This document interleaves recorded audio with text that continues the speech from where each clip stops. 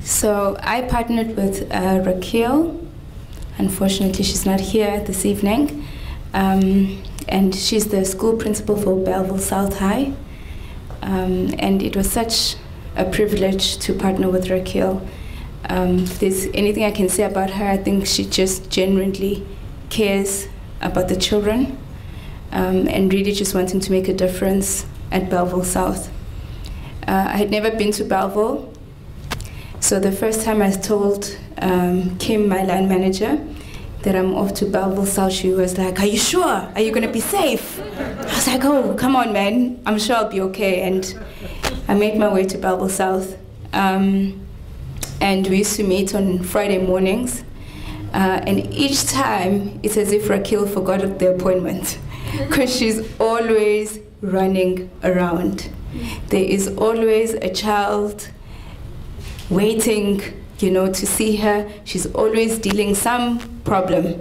So I got used to this. I got used to anyone will just walk through as you're having the meeting. You know, you get accustomed to it.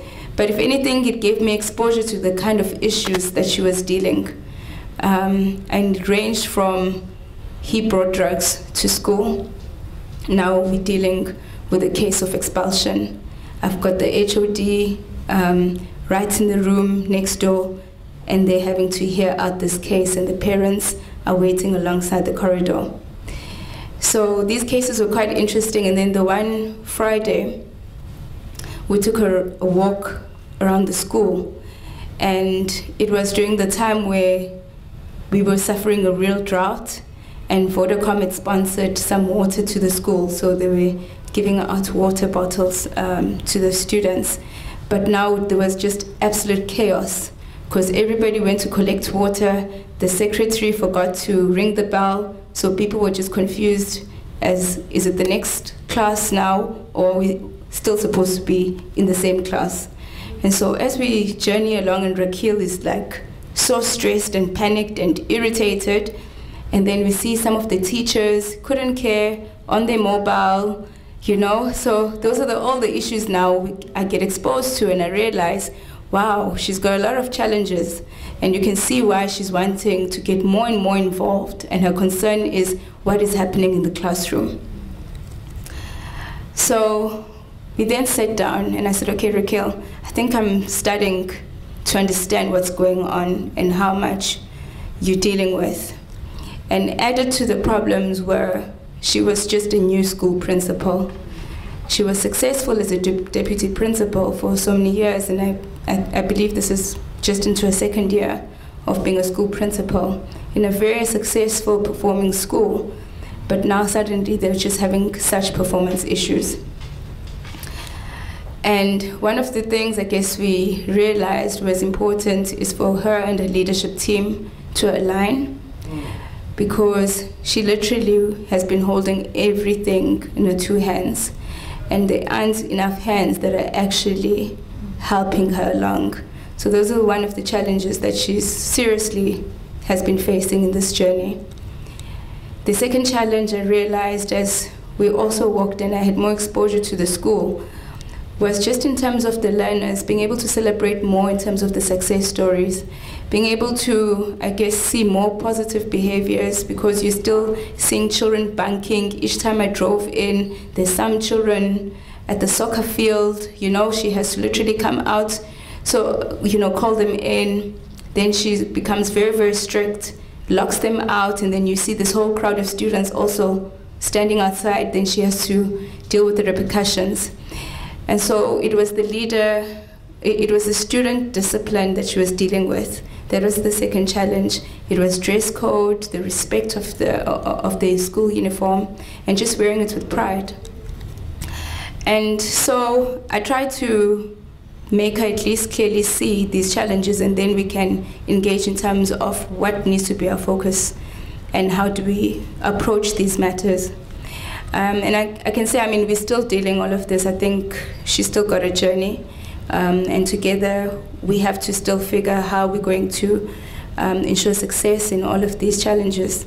But in the year, I can gladly say we had the opportunity to touch the learners. So at Swiss Re, on Women's Day, we usually send out our women out for breakfast. And then last Women's Day, I thought, well, let's do something a bit different and something much more meaningful. And that was to make it meaningful for younger girls and give us working women the opportunity to be able to impart what we have been able to gain in these so many years. And I ran it past colleagues, and they were absolutely excited. And if anything, it opened my eyes to how many hearts are ready to give, even in our work environment. And so many women said, Bongi, we're willing. You know, we actually don't want the breakfast. We've done the breakfast so many years. We actually don't want the breakfast, but we're happy to host the young girls.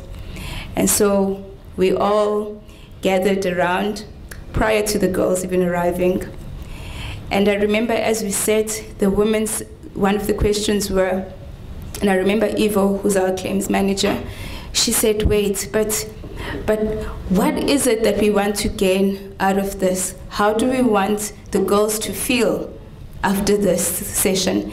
And it was such an interesting journey with the women, because we all had to reflect in terms of our comfort areas as well. You know, we played in terms of the potential stories that can come through the conversations, knowingly the kind of environment Belleville South is. And so we had to reflect in terms of, okay, so we're not psychologists. This is where our expertise lie. So what happens if we open a conversation in this manner and it becomes so emotional? What we're going to do? You know, so, but it, and what was so great for me was just the care that was taken even just to prepare for these young girls coming into our environment. And so we finalized the agenda and how we were going to receive the girls. And we received the girls, so we organized transport. They got fetched from the school. They came in for the morning, and it was absolutely amazing. We had breakfast with them.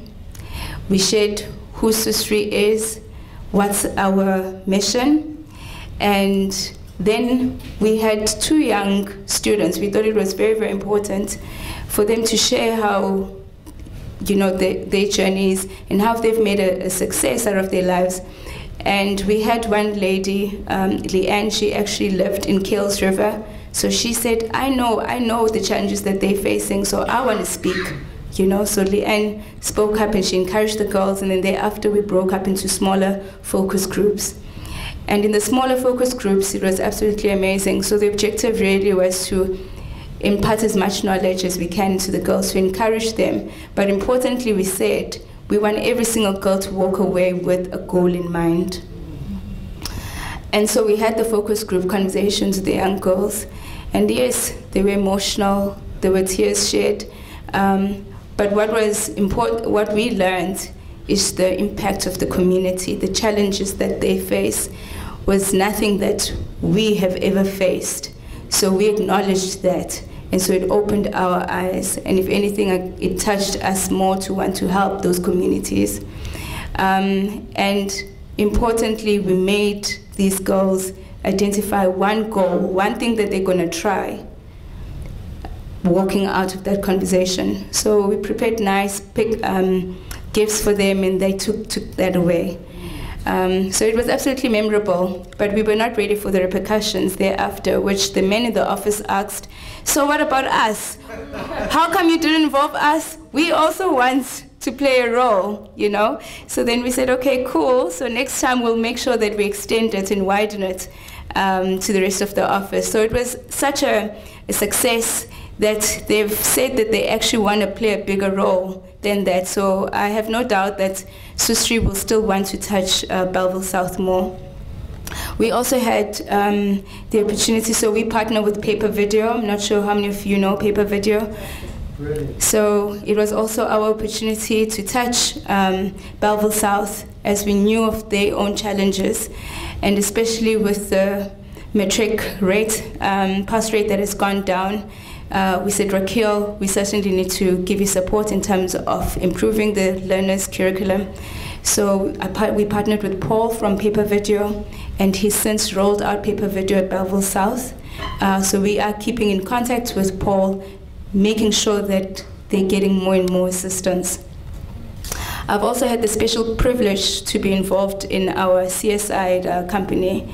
And we work with an NGO called Community Cohesion, and they currently partner with a school called Swansweg. So we try to partner with a single school at a time and make a difference in one school at a time.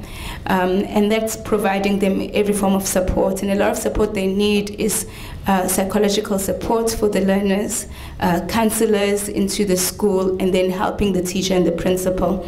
And so this is an opportunity that we've also extended to Bellville South, that we've said we would like to partner, because the kind of cases, as I've shared, that they're dealing with, it would be good also not to only just touch them on an academic level, but to help start partnering and seeing on a community level how is it that we can help the learners, and where they need counseling and where they need the help of a psychologist, that we start giving them that support. So there's still more plans and there's still more work to be done with Raquel's leadership team, and I'm hoping that it's a journey that we will start Q2 as soon as, I guess, she settles down, because I think she's really had a rough start also to the year. She's just had so much on her mind, but the objective is to get her to focus, and the next part of the journey is to really just get commitment with the leadership team. So I think then if we do that, she won't be on her own, and she can certainly feel more hands in partnership. Thank you.